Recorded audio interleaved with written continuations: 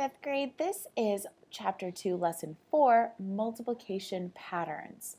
Now, when we're talking about patterns, it's just things that we keep seeing in math.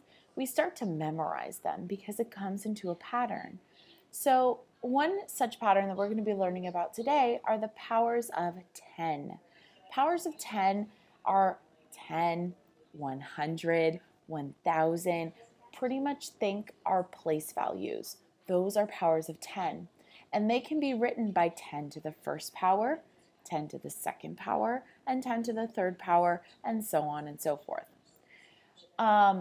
Let's look at the example. Number 1. Pet Paws is ordering more goldfish to sell at their store. Each goldfish costs $2. Use the table to determine the cost of 10, 100, and 1,000 goldfish. Describe the pattern in the number of zeros when multiplying the cost by 2 by the powers of 10. All right, so we have 2 times 1. That's 2. You know that. How many zeros are in that product? None, right? What's 2 times 10? Well, that's 20. How many zeros do you see? Well, I see 1. 2 times 100, what's that? It's 200. How many zeros?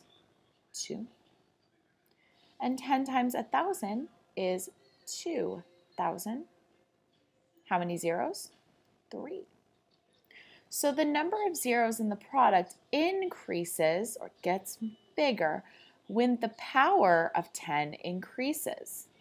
Each successive power of 10 adds 1 zero to the product. So basically, every time you see a 0 here, you just put the 0 there, okay? How many zeros are in the product of 7 times 100?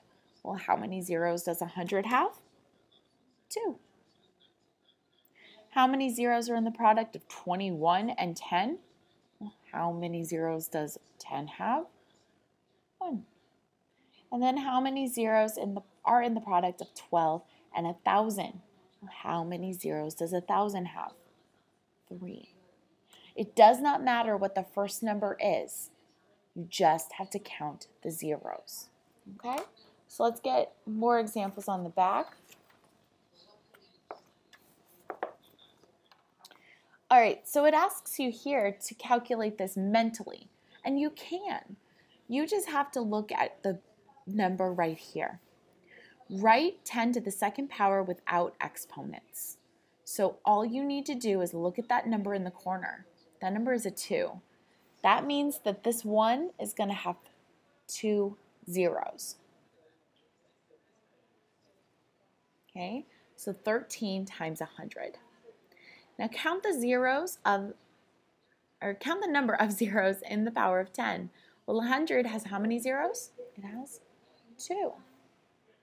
Compare the number of zeros that are in the exponents of 10 to the second power. Well, there are 2. And write the zeros next to 13. So you'll just write the number 13 and then put 2 zeros after that. So your answer is 1,300.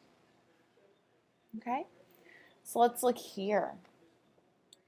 40 times 7,000. Now this time we have zeros in both numbers, so we got to be careful, okay?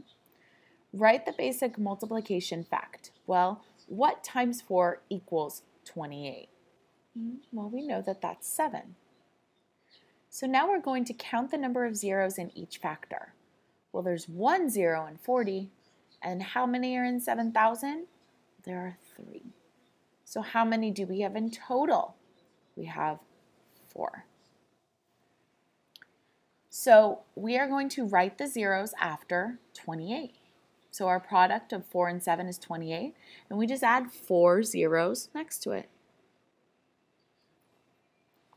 So you will have 280,000.